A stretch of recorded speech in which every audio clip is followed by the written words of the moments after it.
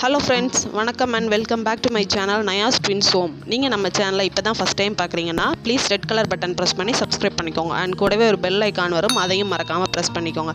வாங்க friends வீடியோக்குள்ள போலாம்.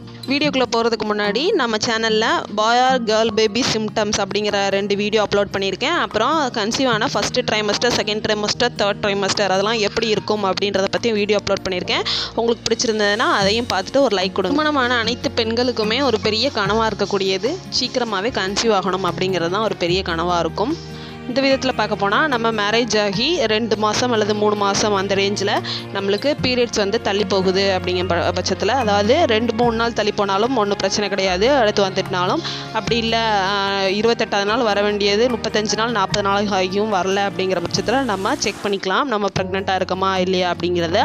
அது எப்படின்னா இந்த காலகட்டத்தில் பார்த்திங்கன்னா நம்மளுக்கு கிட்டே கிடைக்கிது, பக்கத்தில் ப்ரெக்னென்சி கிட் அப்படின்னு மெடிக்கலில் போய் கேட்டாலே கிடைக்கும். அதில் அந்த யூரின் ட்ராப் பண்ணுற இடத்துல ட்ராப் பண்ணால் நம்மளுக்கு 2 கோடு தெரிஞ்சிச்சுன்னா ப்ரெக்னென்சி, இல்லைன்னா நான் ப்ரெக்னென்ட் அப்படின்னு நம்ம யூஸ் பண்ணிக்கலாம். பட் இதை வந்து வீட்டிலேயே எந்தவித செலவும் இல்லாமல் நம்ம வீட்டிலேயே கன்ஃபார்ம் பண்ணலாம். அது எப்படின்னு தான் நம்ம இந்த வீடியோவில் பார்க்க போகிறோம்.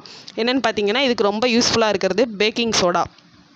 பேக்கிங் சோடா இப்போ எல்லா கடையிலுமே கிடைக்கிது, அதை வாங்கியே நம்ம ஈஸியாக செக் பண்ணிக்கலாம். எப்படின்னு பார்த்தீங்கன்னா நீங்கள் மார்னிங், அதாவது 40 நாள் ஆகுது அப்படிங்கிற பீரியட்ஸ் வரல இன்னும் அப்படிங்கிற பட்சத்தில் ஒரு யூஸ் அண்ட் த்ரோ கப்பில் வந்து நீங்கள் வந்து ஒரு காலையில் எந்திரிச்சோன்னே யூரின் போகும் இல்லையா, அந்த யூரின் கலெக்ட் பண்ணிக்கோங்க. ஏன்னா அதில் வந்து ரிசல்ட் வந்து ரொம்ப பர்ஃபெக்டாக இருக்கும். ஸோ காலையில் எந்திரிச்சோன்னே எடுக்கிற யூரினை சாம்பிள் எடுத்துக்கோங்க. அதில் வந்து இந்த பேக்கிங் சோடா ஒரு 2 டீஸ்பூன் கலந்து பாருங்கள். கலந்து பார்க்கும்போது அது நல்லா 2 ரியாக்ஷன் தான் வரும். ஒன்று நல்லா பொங்கி வரும், இல்லைன்னா நார்மலாக இருக்கும். அப்படி பொங்கி வர்ற பட்சத்தில் நீங்கள் ப்ரெக்னெண்ட்டாக இருக்கீங்க. அப்படி எதுவும் பொங்கி வராமல் அப்படி நார்மலாக இருந்ததுன்னா நெகட்டிவ் ரிசல்ட், அதாவது ப்ரெக்னெண்ட்டாக இல்லைன்னு அர்த்தம்.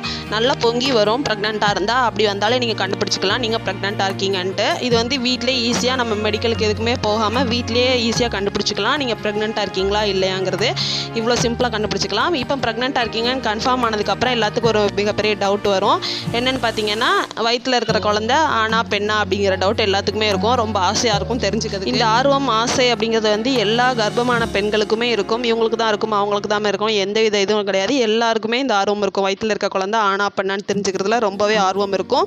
இது வந்து நம்ம நாட்டில் வந்து தடை செய்யப்பட்ட ஒன்று. அதாவது ஸ்கேன் மூலமாக நம்மளுக்கு வந்து கன்ஃபார்ம் பண்ண மாட்டாங்க. நம்ம வீட்டிலேயே கன்ஃபார்ம் பண்ணிக்கிட்டா தான் உண்டு. ஏதாவது சிம்டம்ஸ் மூலமாக அந்த மாதிரி கன்ஃபார்ம் பண்ணிக்கிட்டா தான் உண்டு. ஸோ அந்த இதை தான் நம்ம பார்க்க போகிறோம். பட் எந்த குழந்தையாக இருந்தாலுமே நல்ல ஆரோக்கியத்தோடு பிறந்தாலே நம்மளுக்கு சூப்பர் தான்.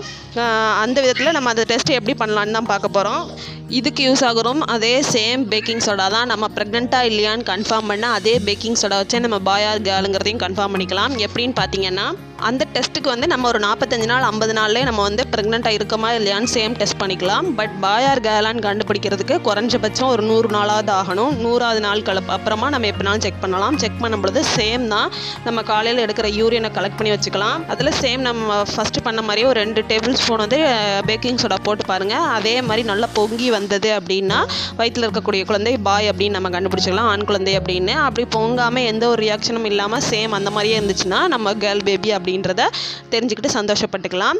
இது வந்து 70 அனுபவபூர்வமாக எல்லாரும் ஒத்துக்கிட்ட ஒன்று. அம்மா அந்த மாதிரி இருக்குன்ட்டு உங்களுக்கும் ட்ரை பண்ணி பாருங்கள். கன்ஃபார்ம் உங்களுக்கு ரிசல்ட் கரெக்டாக இருந்தது அப்படின்னா கீழே எனக்கு கமெண்ட் பண்ணுங்கள் குழந்தை பிறந்ததுக்கப்புறம். அண்டு இந்த வீடியோ உங்களுக்கு பிடிச்சிருந்ததுன்னா ஒரு லைக் பண்ணுங்கள், உங்கள் ஃப்ரெண்ட்ஸுக்கும் இதை ஷேர் பண்ணுங்கள். அண்டு மறக்காமல் நம்ம சேனலை சப்ஸ்கிரைப் பண்ணிக்கோங்க அடுத்தடுத்த வீடியோ பார்க்குறதுக்கு. தேங்க்ஸ் ஃபார் வாட்சிங்.